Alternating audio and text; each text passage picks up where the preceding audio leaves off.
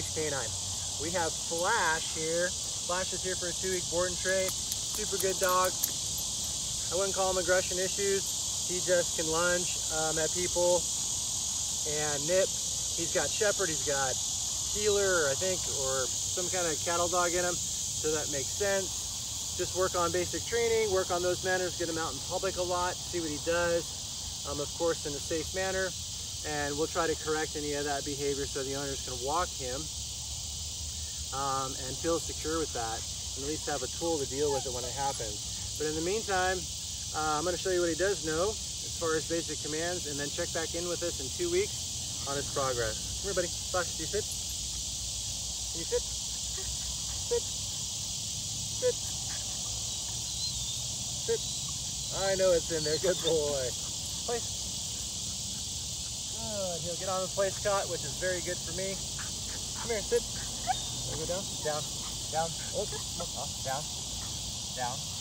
Look at that, good boy. Let's work on his recall. Flash, come. Good. Flash, come. Good. Not bad. There's a lot to work with there. So again, check back in 2 weeks and we'll share his progress. Y'all have a good day.